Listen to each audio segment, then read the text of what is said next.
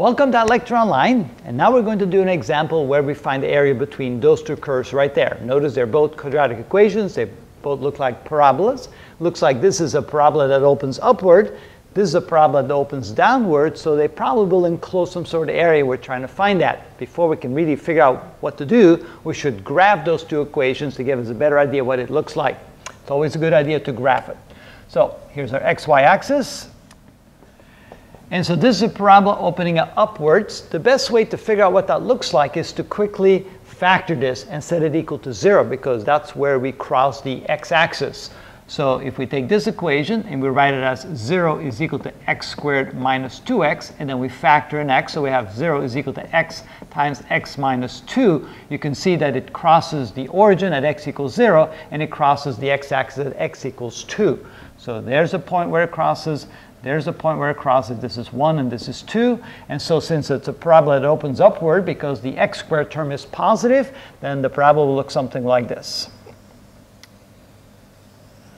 Again, it doesn't have to be exact. It just has to be a sketch so you can figure out what you want to do with this problem.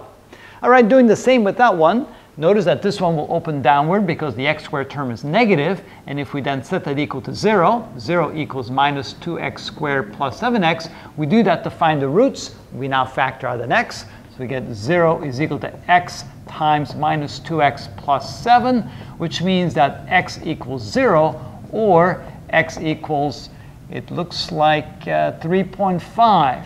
All right, so that means that it will cross the x-axis at the origin, and again at x equals 3.5, so let me make that a little bit bigger. So this is 3.5. There's my x-axis. It's a little confusing here. There we go. So my parabola looks something like this. And it goes to the point right there. And notice that there'll be an intersection between the two graphs over there, and there'll be an intersection between the two graphs over there, which means when we try to find the area, it's going to be this area right here that we're interested in. All right? In order to figure out what the limits of integration are going to be, we need to know the points where they cross. So here we have the intersection 0, 0, and now we need to find the intersection where they cross over there. To do that, we need to solve the two equations simultaneously to figure out what this spot is right there. All right, let's do that. So we have x squared minus 2x is equal to minus 2x squared plus 7. Moving everything over to one side, let's move the right side to the left side. So we have x squared plus 2x squared, because when we move across the equal sign, that becomes positive. So we get 3x squared and minus 2x. Oh, did I forget an x? I certainly did. It should be 7x. So when I bring the 7x across the other side, that becomes a minus 7x. So for a total of minus 9x equals 0. So to solve that for x, I can factor out an x, and I can divide both sides by 3. So this gives me x squared minus 3x equals 0, or x times x minus 3 equals 0, which means that the two functions cross at x equals 0 and at x equals 3, which means that right here, this is the point 3. And of course, my y value, all I have to do to find my y value is plug 3 in any one of the two equations. So this would do 9 minus 6, because 2 times 3 is 6. So that would be 3, 3. That would be the point at which the two functions intersect. All right, now I have my limits of my integral. Now I can go ahead and set up a small little area element. So I'm going to draw an area element vertically. The reason why I draw it vertically is that I do it horizontally. Notice that, I guess, it may not work. It works pretty well everywhere, except here we would go from this line to that line, which is the same function. Here we go from this line to that line, which would be two different functions. So we have to integrate it over too many different ways. And so it's better to have your area element vertically. In that case, the top and the bottom of the little rectangle that you draw always have the same curves as a limit. At the top, it's always going to be this function. At the bottom, it's always going to be this function. So it's better to draw your area element vertically. So this is going to be your little dA, which is equal to the height of that rectangle, which would be the upper limit minus the lower, or the upper curve minus the lower curve. So the upper curve is my upside down parabola, which is this function right here. So let's call that y1. And the bottom curve is my right side up parabola, which is this function right there. And let's call that y2. If I do it that way, I can write my dA as equal to the height, which would be y1 minus y2 times the width of this rectangle, which is going to be a small little dx. So the width is going to be a small infinitesimal dx. So I'll write this as a dx. So now I have defined my little dA, my little area element. Now to find the total area, I'm going to sum up all the little area elements, which is equal to the integral of all the little dA's. And I'm going to integrate from x equals 0, which is the left limit of that area, to x equals 3, which is the right limit. So from x equals 0 to x equals 3, which is equal to the integral from 0 to 3 of my dA, which is y1 minus y2 times dx.